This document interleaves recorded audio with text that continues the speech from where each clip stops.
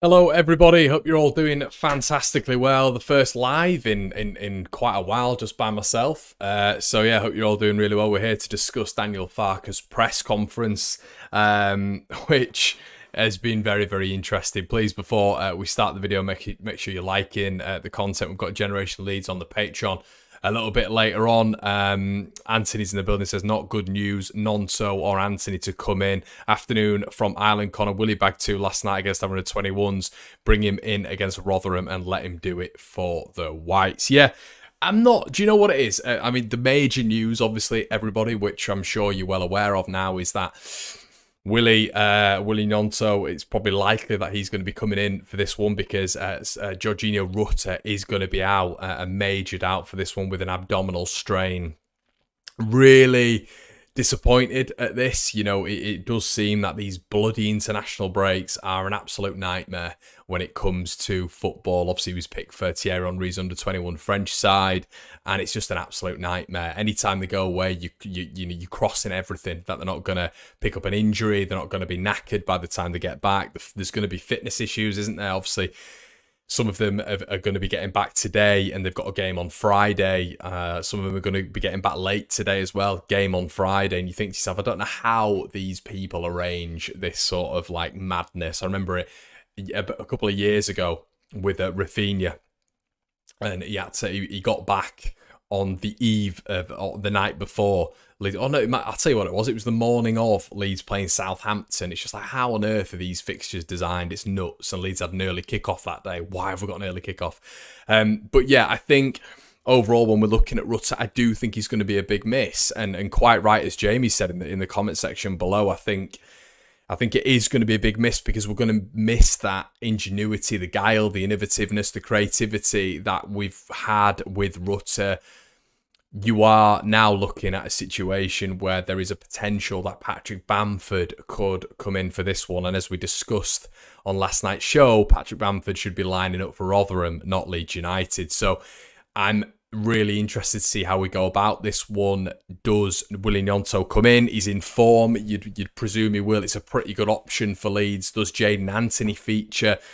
Who goes in that number 10 role? Is it going to be a case of, you know, Perot just obviously dropping back into that number 10 like he has been doing, and then Willie going up top? What does he do here? What does he do? Obviously, Jaden Anthony has played up top as well for Bournemouth before, so there's a variety of different things that he can do. But it's going to be a big one. It's it's going to be a big miss. Rutter is a massive player in this Leeds United cog. He's a huge player when Leeds are going forward. Massive player when Leeds are going forward offensively. He makes everything tick. He is that. He's almost, when it comes to creativity output, he's the best in the division at the minute. So going up against the Rotherham side, we're relatively lucky that they don't have that much quality, but they're going to be up for this one. We know they're going to be up for this one, and it is a cup final for the South Yorkshire side. So we've got to get this right. Farke's got to make the right call. He's got to get the boys on side. But I'm not too disheartened about Willie Nonso coming in. As I've said, he's in form. That's all good news. I'm just a little bit worried at the fact that we are going to be losing someone with some real guile, some real creativity. And he's been brilliant for Leeds. And yeah, you do wonder how long this is going to be. And yeah, it seems to be hitting Leeds all at once at the minute. But let's get on some positive news. Excuse me. It looks like Sam Byram and Pascal Struijk aren't going to be out for potentially as long as Daniel Farke initially thought, which is good news. I think that apparently they've been training, which is something Rutter hasn't been doing. Jed Spence is also back in training, which is also good news. I don't know if that means that he's been training extensively with the squad. I think that's another thing. Has he been, you know, has there been a lot of intensive work with the Leeds United starting 11 or whatever? I don't know. We didn't really go into that much detail, but it is one of those positives that Leeds can look at. You know, 3 players being, you know, training and you know, being within relative, you know, a near relative start, hopefully, for this Rotherham game, because we do need a lot of help when it comes to fullbacks. And I think Farke was almost hinting at that. He also spoke on Patrick Bamford, potentially, you know, him having great sort of faith in Patrick Bamford starting and reiterating his faith for Patrick Bamford starting in this Leeds United setup. Who knows? Who knows? I think, as Jason has said, last time we rotated, Farke got it wrong. He needs to get this one right. Obviously, it's a big game for Leeds, and I think now we're looking at this and thinking, yeah, let's see what you can do. Michael says, hi, Connor. Rutter is a good chance for rotation. My worry is Farke likes the old guard, and he always uses Cooper, Ayling at every opportunity. Bamford will start if I'm betting on it. I agree with you. Jason said, step up Bamford. I think it is going to be Bamford. I think we're going to see him start up front. Now, the pressing side of things, I don't mind. I really don't mind Bamford being in there for that. I think, as I've mentioned before, it is just that number 10 role, which Rutter seems to have made his own at this moment in time, which I think is positive. I think is a really good stance that Leeds have seen. And yeah, Farke's also said that he's much happier with how England handled Archie Gray in the international break, just playing just once. So it looks like he's okay for this one. I was a little bit worried about Archie Gray, to be quite honest with you. It also looks like Nick Hammond, as we know, is to remain as Leeds United's recruitment consultants in the summer transfer window, but this is all stuff that we know. Farke doesn't think the chance to put pressure on Leicester and Ipswich with an early game is significant. Says that in his view, the last 5 or 6 games of this season are when you get scenarios where you hold your nerve. I think he's right there in a sense of, you know, chasing certain opposition down, but I also think when you look at it, you know, you're applying pressure right now. I think you can apply pressure right now, to be quite honest with you. Juan Martinez has said, I'm not mentally ready to watch Bamford play football on a Friday night.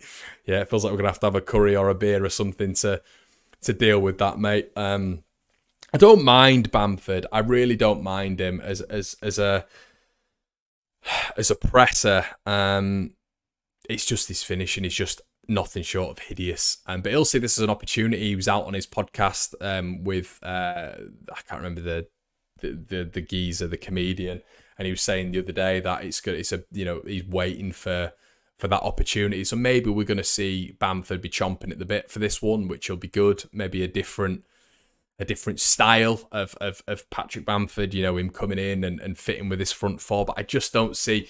I see him, you know, where you've got a fluid front four, and we can't really complain about this because it is what it is, but you could start Willie up there or Jaden Anthony and just rotate in that sense. But I don't see Bamford clicking with that front four whatsoever. I just don't see it. I don't see, you know, they've got a real synergy at the minute. I always go on about that word, but and they've got some real lovely partnerships going. You've got Somerville and Dan James, you've got Rutter and the entire line. You've got Perot and Rutter. I think when Bamford comes in, he stagnates a little bit. Like when you've seen him play even in phases with Leeds United this season, it just seems a little bit broken. To be fair, there was a nice move when he won the penalty at Stoke, but then the latter of what we saw with that penalty is what we get with Patrick Bamford. So, did I read the title correct? I think so. Precons. I genuinely refuse to watch if he starts, rather find out the result at half-time. Leeds United fan says, hey Connor, what do you think about the Rugby Super League match at Elland Road weekend on the 17th, 18th of August? I'm a Cast Tigers fan, a Leeds United fan since I was born. Mate, I'm not a massive Rugby League fan. I apologise for that, but I couldn't really comment on that.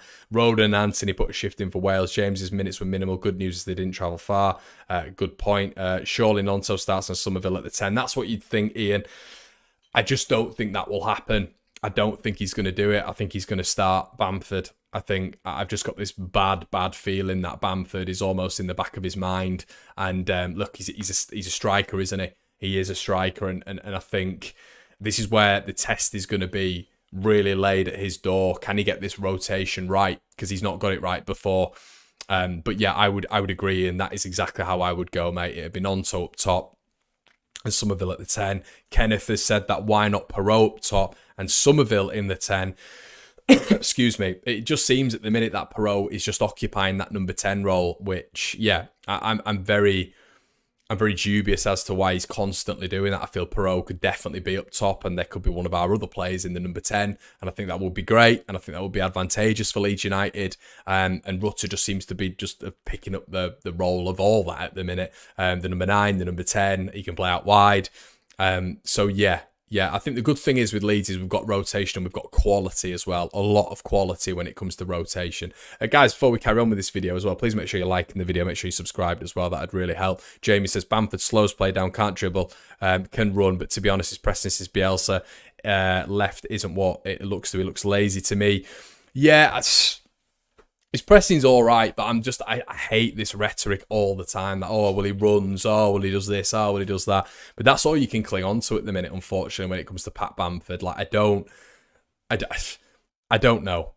I just can't see it being Nonto, to be honest with you. I can see him going like for like with Nonto out wide and Jaden Anthony, but I think he's going to go with Bam Bam up top, and maybe Perot in the 10.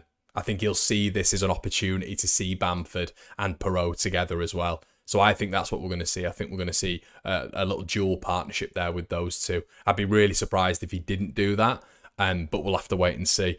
Lucky to get a point with these injuries, says Andrew. I'm praying we get more than a point, mate. Jason has said, I will play Somerville 10, Perot number 9, and Nonto left wing inverted winger. Let's bear in mind this is a Rotherham side who obviously got a point off Ipswich and were unlucky in that game, you know. Obviously Ipswich did what Ipswich do when they grinded them down at the end, but Rotherham were able to get a late equaliser. So this is a team who, against the top teams in this division, have been okay as well. You know, it's not horrendous results against a lot of the top sides. So Leeds are going to have to be right up for this one, and with this level of injury list, you're just hoping that we might have some good news on the day when it comes to Byram, when it comes to Jed Spence. I think Strout's going to be a little bit too early, but if Byram's hamstring injury isn't as bad as once thought and Jed Spence is just in, that'd just give them a massive boost. I think with Rutter out, I just wonder how that front four is going to work. I just wonder how they're going to work. Is there going to be a balance there? Because he's the link. You know, he's the link in that puzzle for me. He is the proper number 10, really, isn't he? With hybrid in as a number 9 as well. What's happened to Rutter Longy? It looks like he's got a strained abdominal and he's a major doubt for tomorrow. It's going to be interesting to see how long he is out for. Bamford should be nowhere near the pitch, says Neil. James says he'll definitely start Bamford. Farke wants to rebuild him. The guy shouldn't be. I think he will, Jamie. I agree with you, mate. I think it is going to be Bamford. I'm hoping it is Nonto, but I've just got a feeling it is going to be Bamford. Matteo Joseph should get the nod. George says, mind you, it might not be a bad thing if he says to him, this is your last chance, and he doesn't play well, then it's completely over for him. Nonto deserves a start, though, time to move forward. And that's it. It's like, he's not an out-and-out number 9, as we know, but we have got a number 9 there in Joel Perot. Is this the time where, like a few of you have said, you know, Somerville goes 10. We've seen him play 10 before. He's played relatively well in number 10. Nonto goes out left. James is out right. And we play that way, you know. And Bamford, though, for me, it is just one of those where you just don't rely on him. I don't trust him. I don't trust him whatsoever. And, you know, that's the only fault that I see. It's the trust element. There's more than one fault, but the big one is trust. Kingy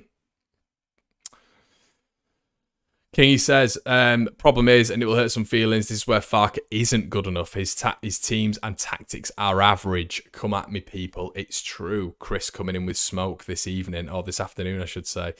Chris, he's got a soft spot for the old guard. You obviously didn't see him, what we suffered last season. Headers says that I still think Farke could be gone by January 1st. Don't think 49 will put up with it if we're not in the top 2. Yeah, I think the top 2 is definitely the aim, and the 49ers are ruthless businessmen, as we know. I think he's got to get this right. I think he's got it wrong before when there's rotation. But I think, you know, we'll have to wait and see. We'll have to wait and see, you know, when it comes to the injury list, if Leeds do get a boost at the weekend when it comes to, on Friday when it comes to Bamford. But yeah, big news, everybody. That's it. You know, not a massive press conference, but a very impactful one. Let me know what you guys think in the comments section below. Really interested to hear your thoughts on this one. We will be doing Generation Leeds later on, reacting to this in podcast form. Me and my old man wittering on about this. The link's in the description below. All proceeds go to the channel. Hope you're enjoying the updates. Make sure you leave a like on the video, everybody, and get your lineups in the comment section below. I'll be reading them, and I'll try as much as I can to respond to them as well, guys. It's been an absolute pleasure as always. Rutter out for this one, massive. See you in a bit.